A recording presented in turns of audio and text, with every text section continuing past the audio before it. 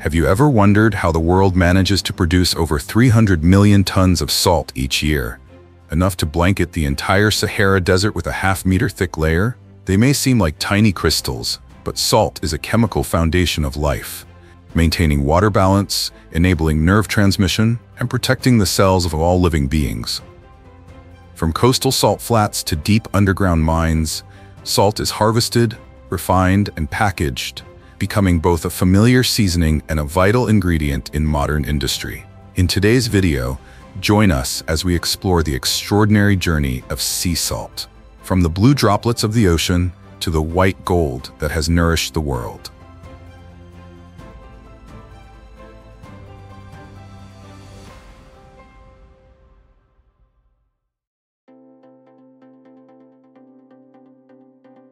For thousands of years, salt has existed alongside humanity, a mineral deeply connected to both sea and land. Today, about 30% of the world's salt is produced from the ocean, while 40% comes from vast underground salt mines. In this picture, China stands as the leading producer, generating over 70 million tons of salt annually, nearly one-third of the global output.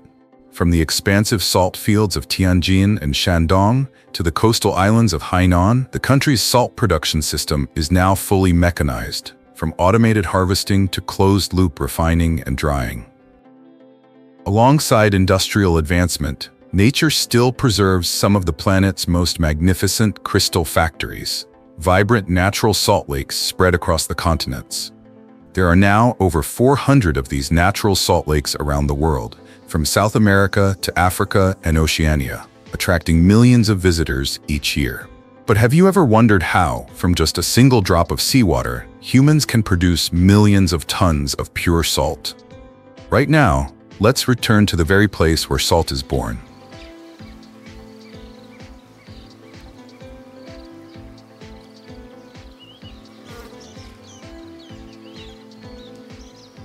Every December, as the dry season begins, the coastal salt fields enter their preparation phase for a new production cycle. Salt workers start by renovating the entire pond system, dredging mud, leveling the surface, and reinforcing the dikes to retain seawater. The pond bottoms are either lined with dark cement or compacted with clay, which not only prevents seepage but also enhances heat absorption, allowing evaporation to occur 2 to 3 times faster than on natural soil.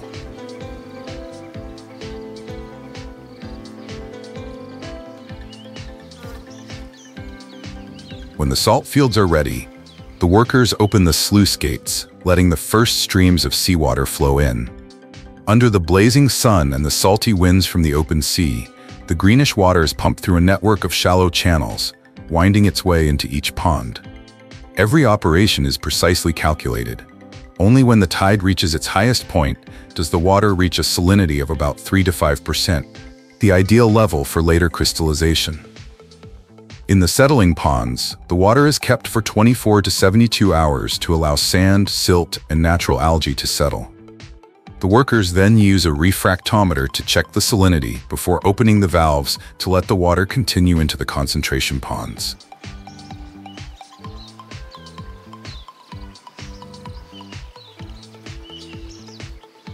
In the concentration ponds, the magical interplay of sunlight and wind begins. Under heat exceeding 30 degrees Celsius, each molecule of water slowly evaporates, leaving behind a solution that grows ever more concentrated.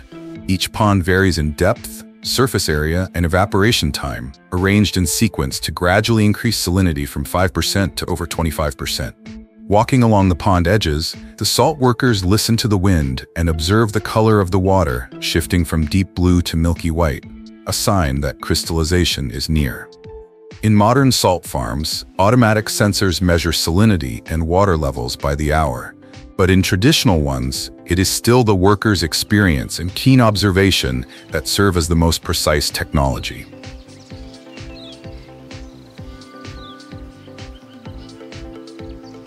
Did you know that in the long journey from seawater to the white crystals of the ocean, there is a single moment that determines everything: the crystallization stage, the very heart of the entire sea salt production process? When the brine reaches a saturation level of about 26%, it is directed into the crystallization ponds, shallow basins only 3 to 5 centimeters deep, with flat, mirror-like surfaces lined with dark cement or tightly compacted clay to prevent seepage and maximize heat absorption. Under the scorching sunlight, the pond floor can reach up to 50 degrees Celsius, causing 6 to 8 millimeters of water to evaporate each day, leaving behind the first delicate layers of salt crystals clinging to the bottom. At first, they appear as a thin film, gradually thickening and turning pure white like crystal as the crystallization process reaches its completion. After nearly 2 months of hard work under the scorching sun, when the fields have dried and are covered with a shimmering layer of white crystals, the harvest season officially begins. Across fields stretching to the horizon, salt workers use bamboo rakes and aluminum shovels to gather the layers of white salt, pushing them gradually toward the edges. Every movement must be precise and steady to avoid scratching the pond floor, which could affect the next harvest. Once collected, the salt is piled into cone-shaped mounds over a meter high, left to drain naturally for 24 to 48 hours before being transported for refining. In countries like Vietnam, India, and Senegal, the image of salt workers wearing conical hats and raking salt under the blazing sun has become an enduring symbol of the trade. Meanwhile, in modern salt fields such as those in Tianjin, China, or Australia, harvesting is carried out by automatic salt harvesters. When sensors detect that the salt's moisture content has dropped below 4%, rotary rakes or suction conveyors begin operating, gathering the salt into long rows before loading it onto trucks or conveyor belts that transport it directly to the refining plant. Each machine can process between 30 and 50 tons of salt per hour, reducing the harvest time for an entire field spanning dozens of hectares to just a few hours. Seeing these massive mountains of salt, one can't help but wonder, does taking so much salt from the sea make the ocean any less salty?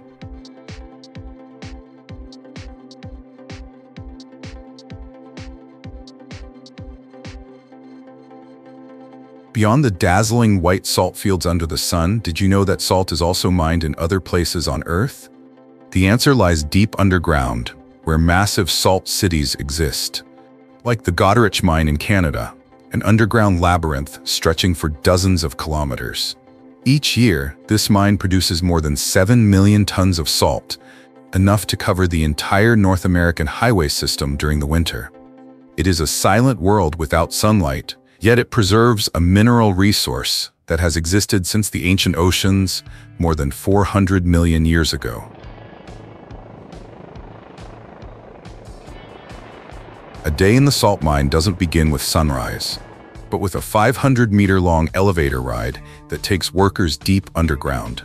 At that depth, they move through highway-sized tunnels in specialized trucks, traveling between vast salt chambers. The work begins when engineers operate continuous miners, massive machines over 15 meters long, equipped with dozens of steel teeth that cut through solid rock, releasing hundreds of tons of salt every hour.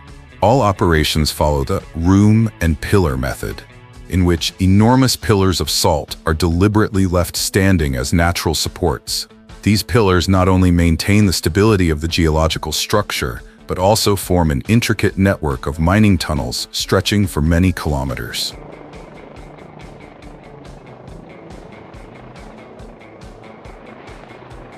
Once the salt is cut from the walls, it falls to the mine floor, where large bucket loaders or conveyor belts collect it and transfer it into underground haul trucks with a capacity of 30 to 40 tons.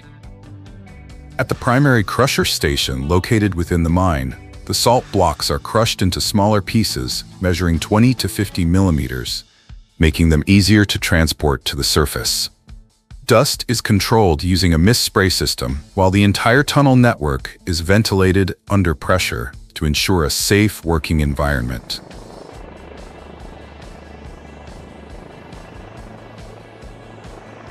After crushing, the salt is transported to the surface using a skip hoist or an inclined conveyor belt.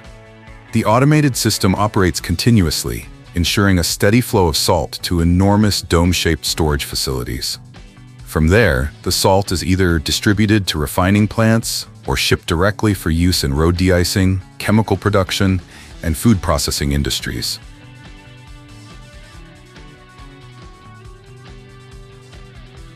After being harvested, the journey of salt, whether from the sea or from deep underground, enters the stage of large-scale industrial transportation.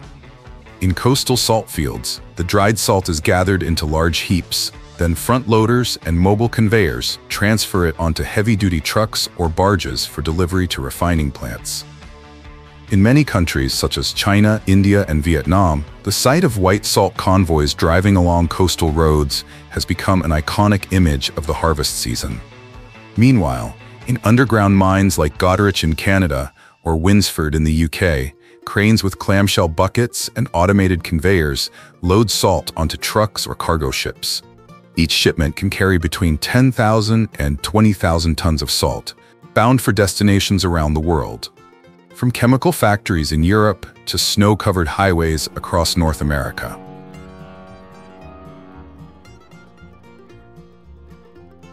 Inside modern salt refining plants, the journey from raw crystals to pure, refined salt begins with a fully enclosed cleaning and impurity removal process. After being transported from coastal fields or underground mines, the raw salt is poured into feed hoppers and carried along vibrating conveyors, where soil, sand, and metal particles are removed using electromagnetic separators and multi-layer mechanical sieves. Next, the salt is washed with a saturated brine solution, a globally used technique that removes impurities without dissolving the crystals, thanks to differences in density. In the following stage, the salt is centrifuged to remove excess water, then fed into rotary dryers, where hot air at around 120 to 150 degrees Celsius reduces the moisture content to below 0.5%, ensuring the grains are crisp and free-flowing. After drying, the salt is crushed and sieved according to grain size, producing various grades: coarse salt for industrial use, fine salt for food, and ultra-fine salt for medical or pharmaceutical applications. Before packaging, some of the salt is enriched with iodine or trace minerals using a precision mist spraying system to meet international nutritional standards. And perhaps you'll be surprised to know, even in the most advanced factories, salt remains a silent enemy of machinery, corroding metal faster than almost any other environment, even stainless steel. Can you guess why? Share your thoughts in the comments below.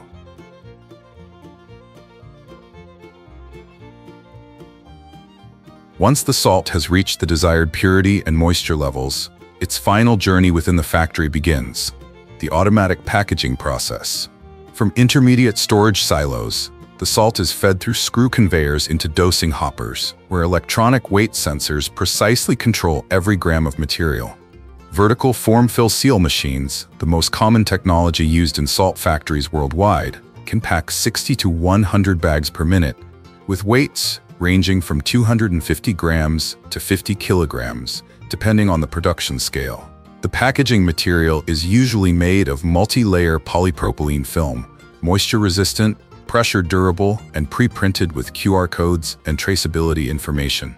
Small bags are automatically grouped into bundles of 10 to 20 packs, while larger sacks are neatly stacked on wooden pallets, wrapped tightly in PE shrink film before being moved into storage. In large-scale factories in countries like China, India, and Egypt, the entire process, from dosing, sealing, and printing expiration dates to boxing, takes less than 2 minutes per cycle, thanks to fully automated PLC control systems and real-time monitoring by industrial cameras.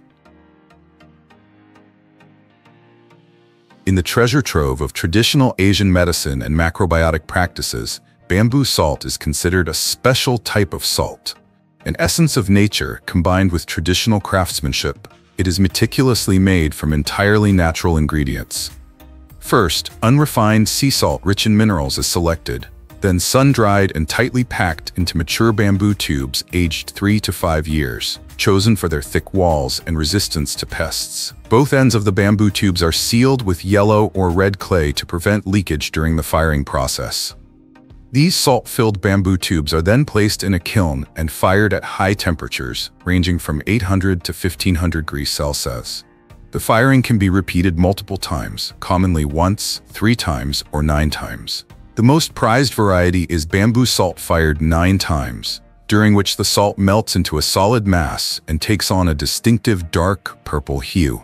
After firing, the tubes are allowed to cool naturally, then broken open to extract the salt, which is crushed into powder or granules for use. This salt is believed to be not only exceptionally pure, but also energetically rich and beneficial to health.